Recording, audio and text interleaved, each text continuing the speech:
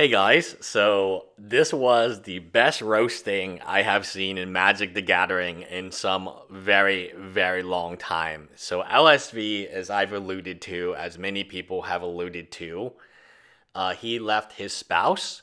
I believe his spouse was pregnant at the time to get together with Gabby Sparks, who was a far more attractive female than the spouse he was leaving. Now, Gabby Sparks, her last name, Sparks, is actually from her husband. So I believe she was married. I'm not going to get into the details of that today. But yeah, so Jeremy, not from Unsleeved Media, although that would be hilarious too. I know this Jeremy, Missouri MTG. And that was the best and most epic comeback I have ever seen. So LSV is asking to be roasted, as you know, Magic celebrities do from time to time. I remember when I think it was Eric Froehlich's wife, Athena, said, "Hey, send me your best memes," right after the entire Magic the Gathering meme Facebook group, which was private, was banned, including T-Woo. So I'm basically saying that these professional Magic players or content creators are telling you to roast them so they can get you banned, because that is exactly what happened. But anyway, Jeremy says, and I do know Jeremy, what did he used to be before? He was always doing MTG Finance, but he was called like Zemet, Lengthy Zemet. That was his channel. Wow, it has been a long time ago. But that was the most epic and perfect burn, and LSV couldn't say anything. Because it's true. And it's not like you could just falsify this evidence, right? There's been lots of evidence, and it actually happened, so it wasn't too difficult to prove, and there's no way he can disprove something like this. So anyway, this was pretty hilarious, and I do enjoy a good roasting, even at my own expense. Which I do get roasted sometimes on various media.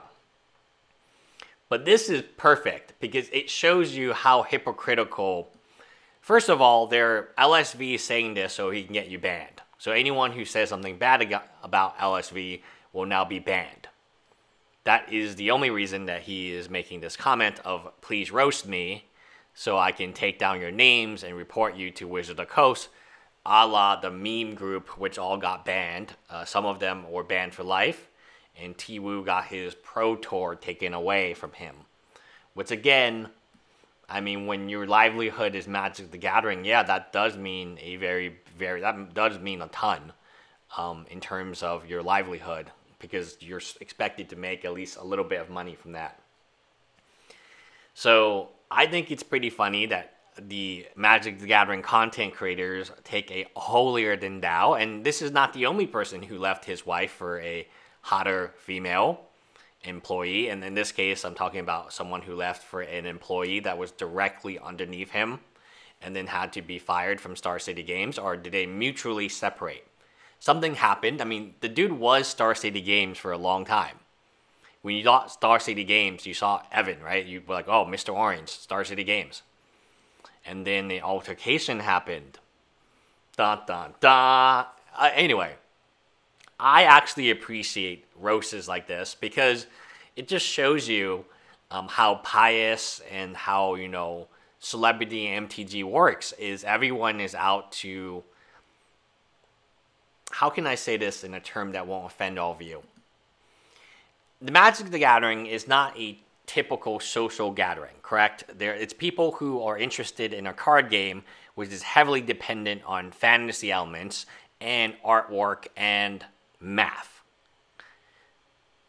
So I think when you have a famous person in this like outside Magic the Gathering, it is not likely anyone knows who LSV is.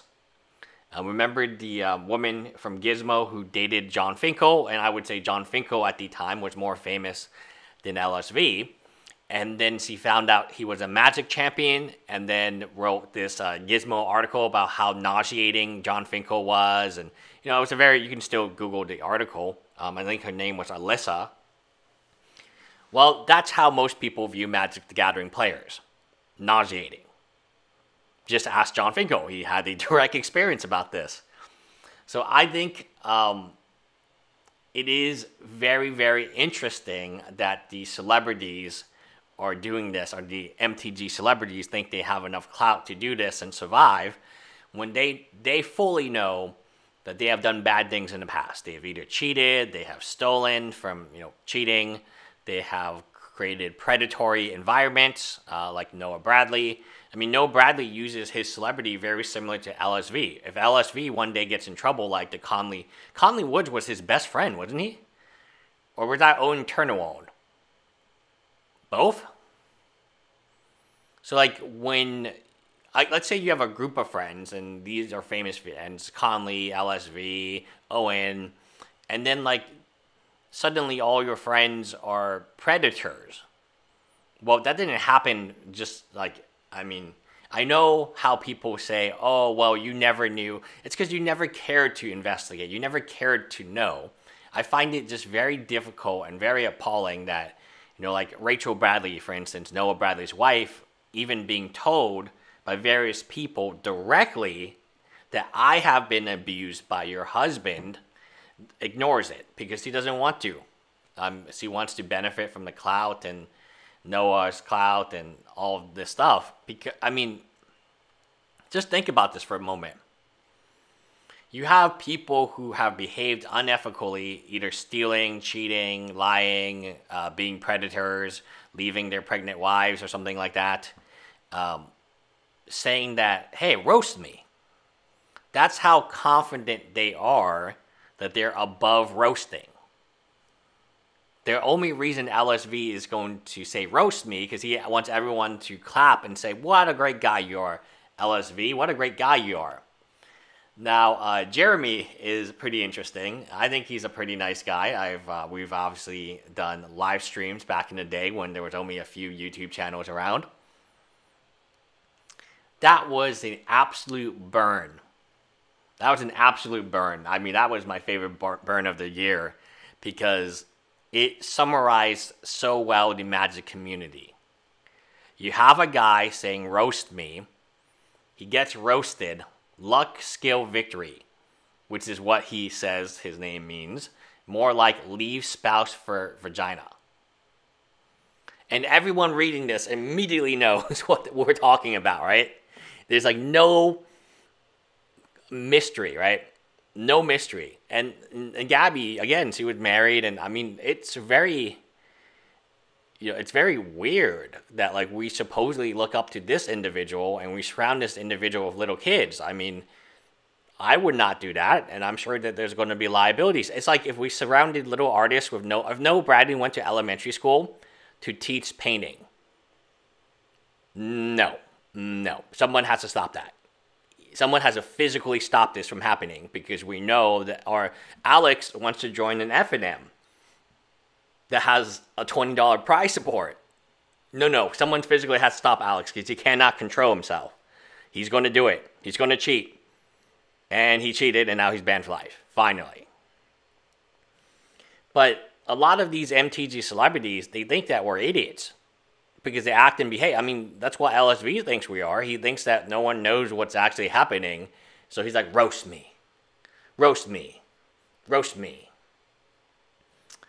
And then he throws shade at a backpack salesman, right? That's what he says at Jeremy. But I would say that there's nothing to be proud of in Magic the Gathering at all. I'm not proud to be a Magic the Gathering player.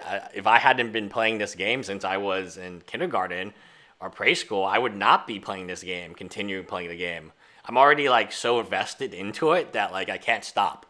And I know that's very bad. That's sunken fallacy. I understand. I don't need you to tell me the psychology behind this.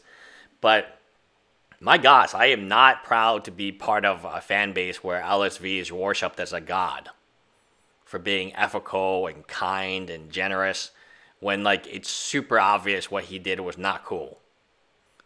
Hey, you want to cheat on your spouse? Well, maybe you should get a divorce first, or maybe you wait until the baby's born. I don't know. There's probably a better way to do it than to do it right in front of everybody and in such a public arena. I mean, imagine that kid growing up. What, is Gabby his like stepmom now? I know it is. It's true. Actually, Gabby is his stepmom. So that's weird. Like, imagine like knowing that your dad left because of this other woman who's now the stepmom. Kind of sounds like a Julia Roberts movie I watched that one time called Stepmom. Anyway, that's it. Best roast ever. Really great roast. Props on, thumbs up for Jeremy on the great roast on LSV.